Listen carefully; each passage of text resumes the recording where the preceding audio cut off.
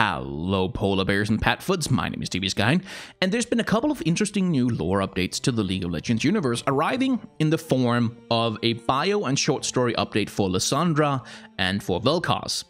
Now, Lissandra I think is getting an update because Nunu is coming out, and Nunu has a bunch of lore that relates to Lissandra, relates to the Frost Guard, and so Lissandra has kind of needed some updates to her old lore in order to kind of, you know, keep up with the changes that have been happening.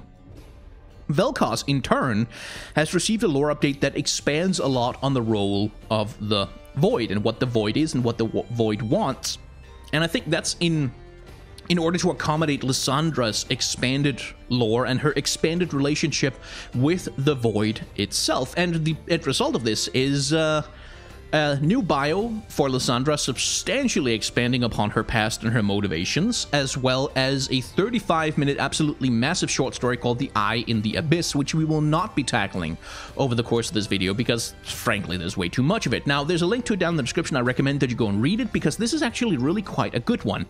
But I figure I'm going to do a separate video where I tackle this short story specifically and do kind of like an old school nitpicky reading through the story and commenting on it as we go kind of thing, because it's been a while since I've done one of those and I kind of miss it.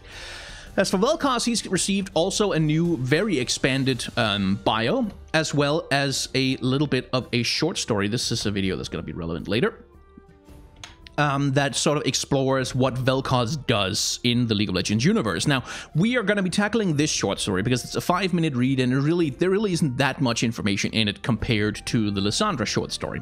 So, Lissandra's old lore positions her kind of as a villain, as evil. Like, she's the evil Ice Witch who's kind of hanging out in the background of the Freljord and doing evil Ice Witch stuff, but we don't really have a substantial amount of backstory on her or any substantial motivation for why she behaves the way she behaves. All there really is centuries ago, Lissandra betrayed her tribe to evil creatures known as Frozen Watchers in return for power. And then she tries to take over the world, and then that fails, and then she's like, okay, I can't take over the world right now, so I will fade into the background, and I will, like, she takes over different bodies in order to impersonate political and important influential diplomatic leaders, and eventually managed to corrupt the Frostguard tribe to worshipping the Void the same way that she does, and now she's just kind of waiting in the background, restoring herself every once in a while, faking her own death and reappearing, while she's waiting for another opportunity to take over the world, and that's about it. Like, she's Skeletor. Like, there's really not... She's like evil Ice Witch Skeletor, so lurking in the background, waiting for an opportunity to seize power.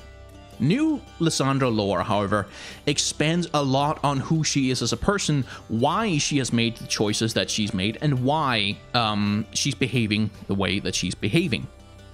So, in a time long forgotten before the sands birthed and then swallowed Shurima, beings of old magic freely walked Runeterra. The borders between the mortal realm and what lay beyond it were hotly contested. Into this dangerous and volatile age, Lissandra and her sisters Cyrilda and Avarosa were born. Each sought to harness the powers at war, and each paid a terrible price. Attempting to command the heavens above them, Cyrilda lost her voice to the first twilight. Avarosa faced the twisting dark beneath the world and was deafened by its emptiness, waiting to consume all creation. It was Lissandra who stood against the wild magic of the mortal world itself. For this defiance, the savage claws of a primal god raked across her eyes, blinding her. That may have been Volibear, you know, primal god, savage claws, or it could also be a Nivea, possibly. It's not really known. Doesn't matter that much. Though each sister had lost part of themselves, it was on the frozen fields of Lissandra's many battles that they were able to unite and prevail. Together, they were unstoppable, but even a bond of blood could only weather so much. With her sight taken, Lissandra chose instead to walk in dreams. As she navigated the fitful visions of those around her, she realized only she could see the darkness below for what it was. The lingering abyss promised not only an ending, but infinity. It was death, both dangerous and full of potential. Unknown to her sisters, Lissandra struck a deal on their behalf with the godlike entities she had communed with. The Watchers would grant them near immortality in exchange for preparing Runeterra for the coming of the Void. The three sisters and their most powerful followers were named Iceborn. Those with this ability to withstand the worst of the numbing frost would be spared until the very end. However, Lissandra's sisters grew displeased. Avarosa argued that the only thing worse than death was servitude. Even Cyrilda bristled against what would become of the world they had fought so hard for. caught in the middle, Lissandra tried to soothe her sister's concerns while appealing to the Watchers for more time, but the unknowable nothingness cared not for such platitudes, and so the Void attacks Runeterra, and Lissandra is kind of trapped because she loves her sisters, she cares for them, but she also knows that the Void cannot be stopped. She has decided that the Void will inevitably take over the world. And so what she does is she sacrifices her sisters and all the allies that they had gathered to entomb the Watchers beneath a glacial barrier of magical ice that could never be melted. True ice, in other words. Unfortunately, it's not enough. The Watchers are only trapped, and they begin to corrupt the ice and try to melt it, and try to escape, and try to re-engage their campaign to destroy Runeterra. And so Lissandra is caught in a little bit of a bind here, because she has survived the initial conflict, but not only has she betrayed her sisters, she has betrayed the Void as well. And so we're not quite sure what Lissandra wants. It's not really expanded upon here. It says that let's see.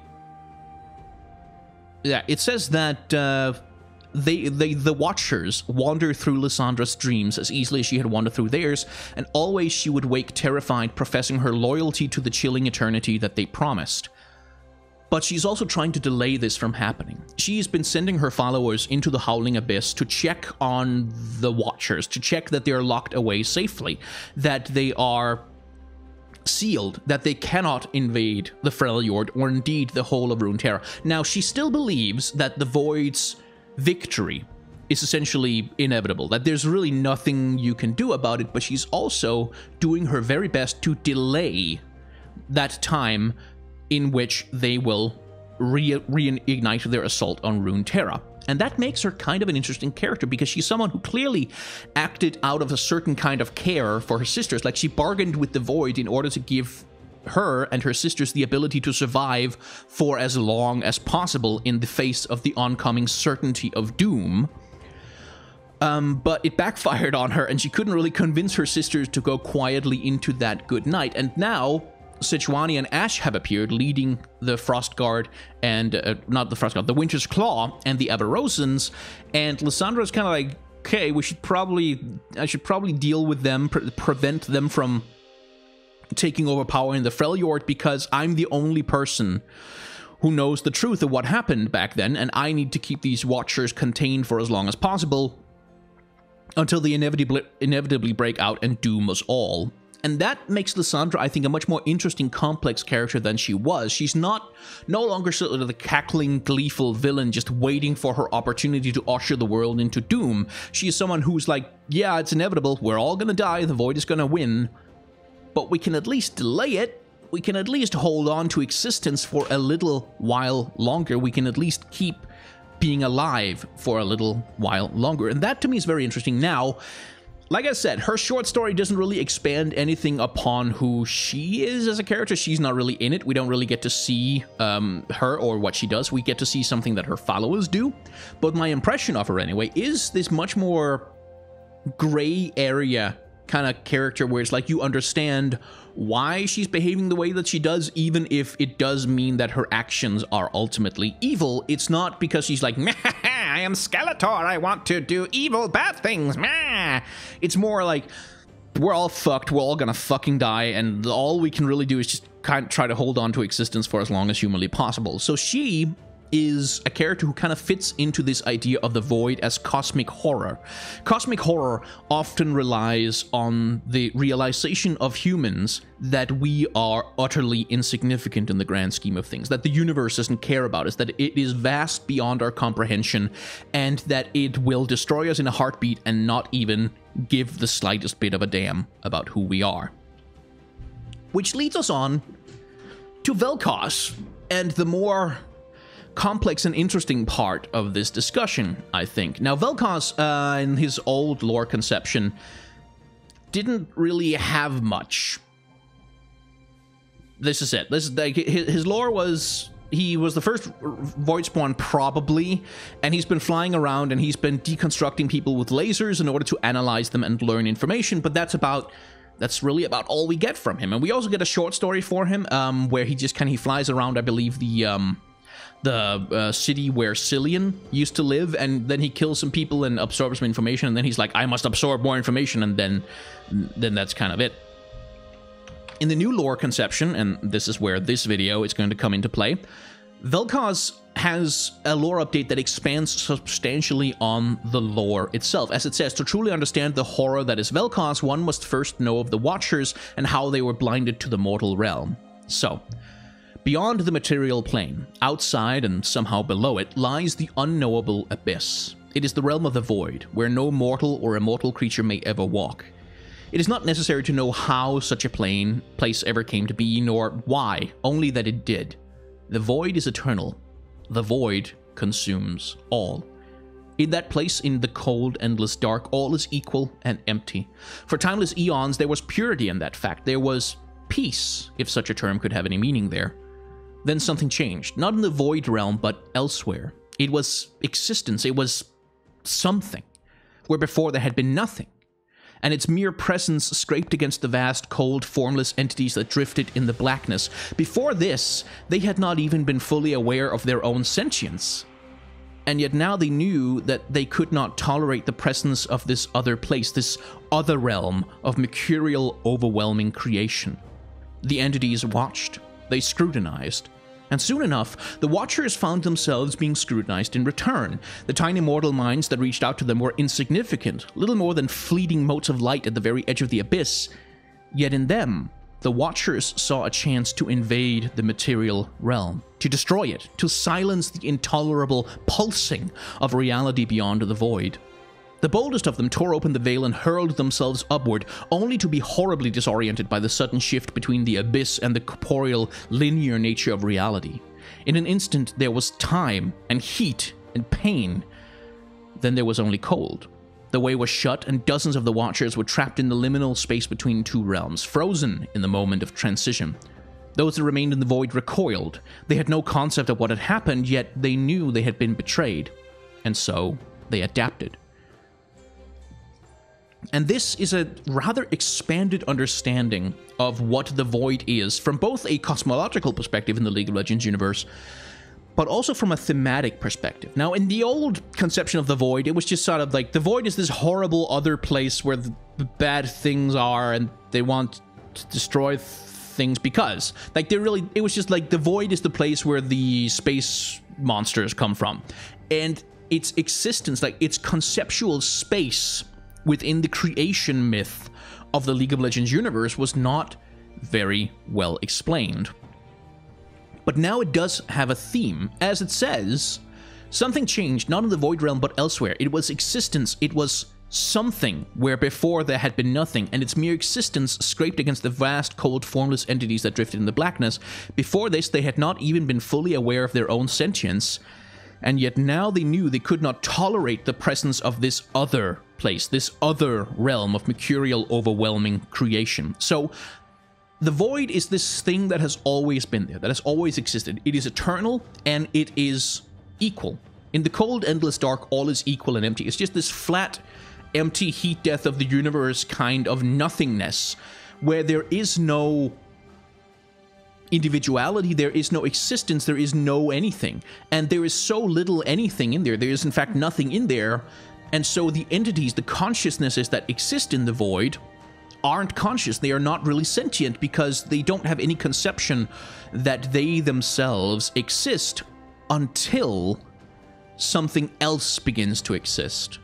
Until creation happens, until the physical realm begins to exist, begins to prod at them, begins to make them aware of their own consciousness, they don't become sentient. But once the reality of Runeterra begins to exist, it becomes this itch, this scratching, this intolerable thing that exists when it shouldn't. Like, to the mind of the creatures in the void, reality shouldn't exist. It shouldn't be there because it is different. It is other. It is something other than themselves. It is something other than the void, and they cannot take it. They can't stand it. They can't bear the fact that it is there.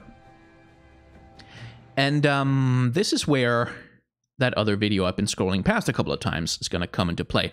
I'm going to shut up. I'm going to let this play. There's going to be a link to the full video down in the description. You should go and watch it because it's quite good. But it deals with a subject that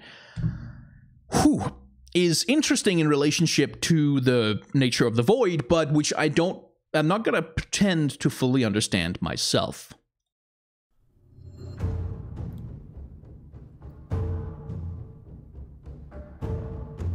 What are you? You're like me, but you aren't me. What are you, an object? An animal? Are you looking at me? Wait, if you're looking at me, then there's a me. I exist, and you exist. But if there's a me, then there's a you. Then that means there is a not me. Something exists that is the negation of myself. An other. Every time I see you, I'm reminded of my negation. And if there's more than one being like me, then at the end of the day, what's left for me to be? I'll kill you! But if I kill you, then you won't be there to look at me. And if you're not there to look at me, how will I know I'm here? I can't kill you, but I can make your life miserable. It's a stalemate. But never forget, I could kill you anytime. From now on, my self-consciousness is rooted in being better than you, being able to destroy you at any moment and replace you with someone who looks identical. You exist to serve me by reinforcing my conception of myself. That's what makes me the master, and you the slave. But wait, I could never get rid of you. You'll always be there, reminding me of my negation with your otherness. Your whole presence is a totalizing violence to me. I need you. I need you to recognize me, but even if you do, I hate you so much your recognition isn't satisfying. My whole identity is built around dominating you. I need you, but you don't need me anymore. Part 2. What the hell was that?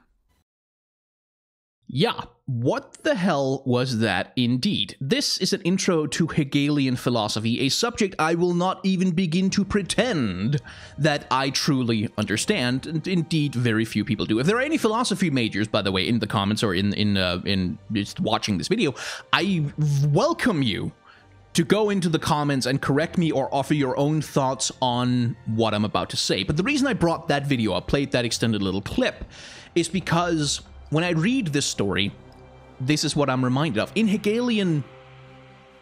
Hegelian master-slave dialectic, you can only exist as a consciousness when you have an other who can look at you in order to let you know that there is something that is not you, right? If in order for there to be a you, there has to be something not you. Because if there isn't something to define yourself against, then everything is just the same, and there's no reason to be conscious because nothing needs you to be conscious in order to observe it. Is a very convoluted and probably deeply insufficient and probably also wrong summation of sort of the Hegelian concept that we just saw. Again, go watch the Philosophy Tube video. It explains everything in a substantially larger amount of detail than I could do in this video. But the reason I bring it up, the reason why it's on my mind and why I think it's relevant is because that kind of seems to be the thing that this conception of the void is reaching for. In that place, in the cold, endless dark, all is equal and empty.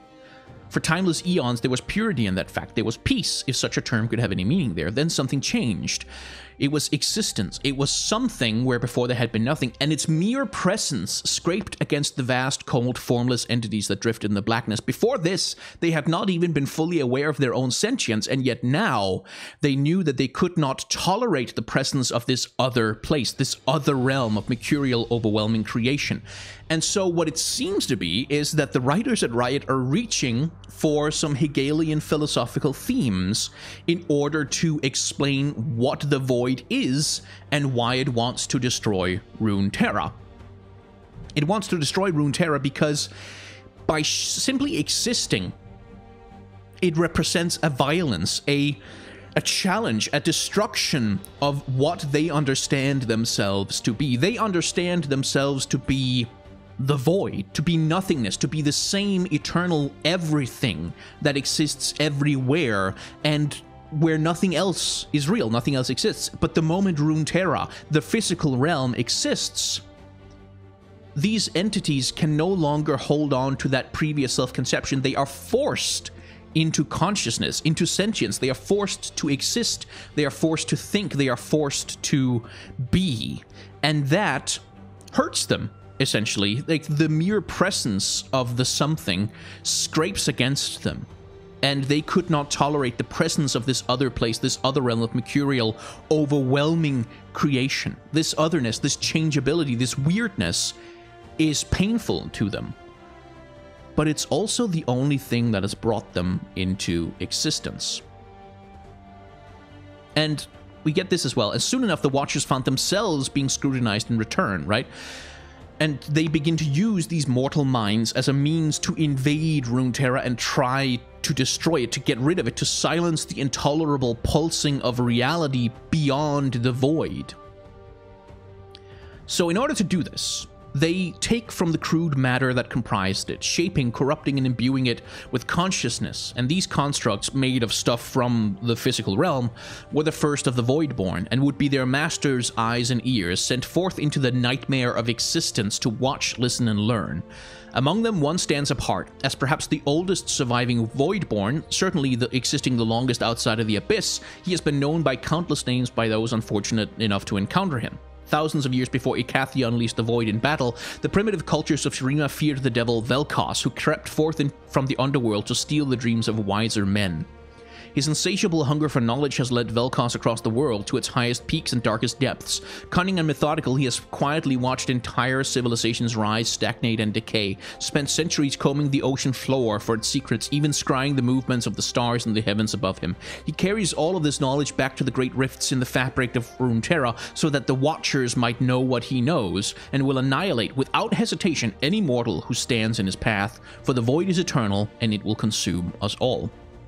So Vel'koz's role, his existence, is to gather information, knowledge about existence, about this other place which is so intolerable to the Void. And it demonstrates something about the Void, that not only is the Void desperate to destroy Runeterra, it's also desperate to understand it. It's desperate to know it. It's desperate to retain something of it, even if that is only information in their endless quest to destroy it. And that, to me, in relation to the Hegelian philosophy, as we discussed, is quite fascinating, because it opens the possibility, or at least I think so, that in the future, well, what if the Void manages to destroy Runeterra? What would happen if they did? What would happen if they did manage to snuff out existence? Could they just go back to being nothing? To being formless consciousnesses drifting in the eternity of the Void, without sentience, without knowledge, without being, without understanding that there is something other than themselves? And that's where I get a little bit curious about Riot's plans for the Void, because what if some of the Voidborn decide that they don't want to do that? What if someone like Kha'Zix decides that he's not done evolving, that he's not done hunting, eating, existing, being part of the world? What if someone like Vel'koz decides that he doesn't know enough yet, that he hasn't finished his mission to know everything about the physical realm? What if someone like Cho'Gath decides that he wants to keep consuming? What happens then? What happens if the Watchers, without something else to hate and destroy, are suddenly forced to turn on each other? What happens if a Watcher decides that even though he hates the world, even though he hates Runeterra, he hates what it does, he hates the existence of the physical realm, he can't destroy it because they need it. They need it to remind them who they are, that they exist at all. They need it to have their identities, their consciousnesses, their knowledge is dependent on the physical realm. What then? This, and I know this is like kind of a lot to go into from a simple character bio, but for me at least, that seems to be the theme that Riot are kind of hinting at, that there is a relationship between the Void and Runeterra that isn't just one way. It's not just that the Void wants to destroy Runeterra. Runeterra is also influencing the Void. It is changing it. It is causing it to have properties and qualities and consciousnesses and existences that weren't there before. The relationship is mutual. There is a dialectic between the existence of Runeterra and the consciousness of the void. Are they going to go with any of this? Are they ever going to develop any of this? Is this really a theme that they are interested in exploring at all? I have no idea, but it's an interesting reading. I think it's a really interesting interpretation of what's going on here that could lead to some really interesting storytelling when we have characters in League of Legends who need to deal with the void and the consciousnesses that exist there.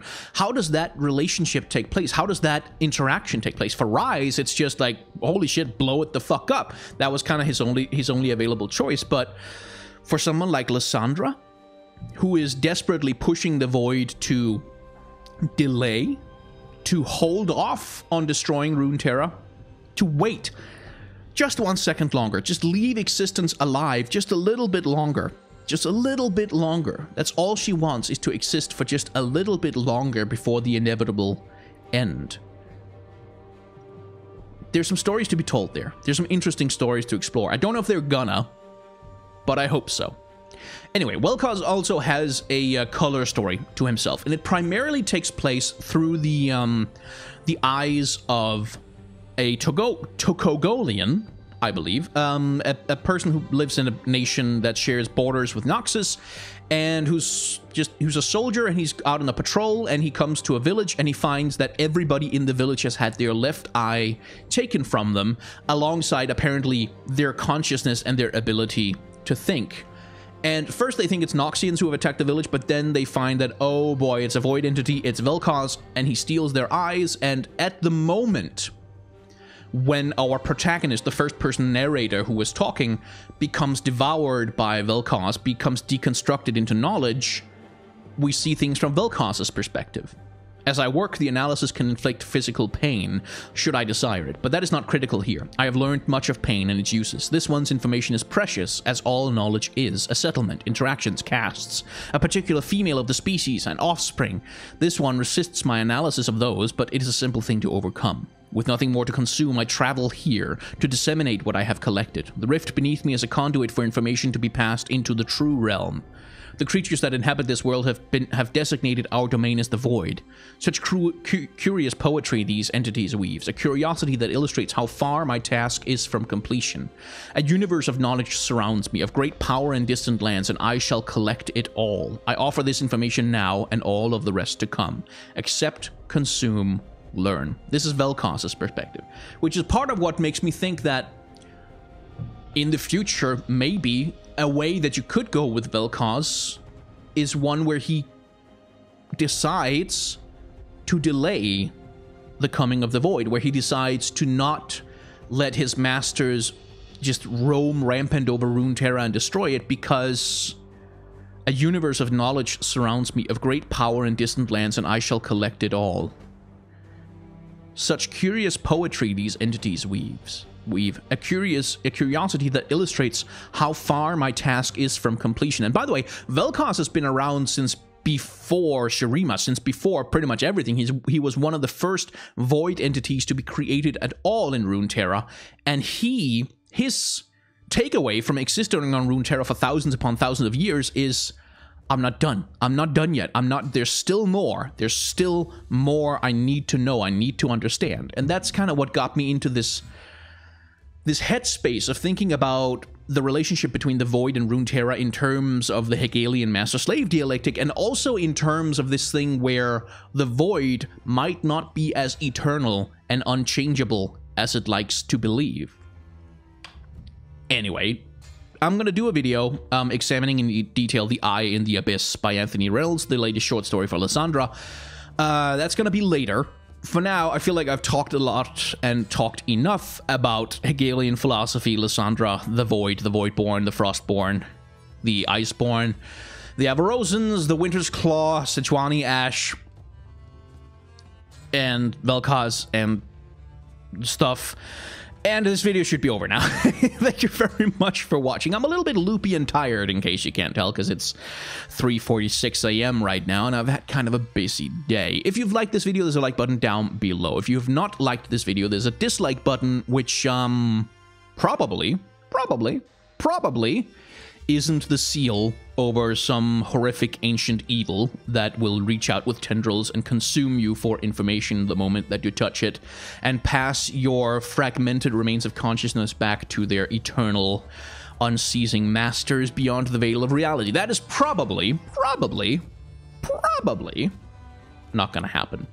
If you have enjoyed this video, you can also subscribe to the channel. There is a bell icon next to the subscribe button that lets you actually see the videos when you, instead of not seeing them when YouTube decides not to show them to you for unspecified and unknowable reasons. YouTube is in fact a lot like the void. It is this vast, unknowable algorithmic consciousness that we cannot hope to challenge and understand. We can only hope to appease it so that it lets us exist for another fleeting moment.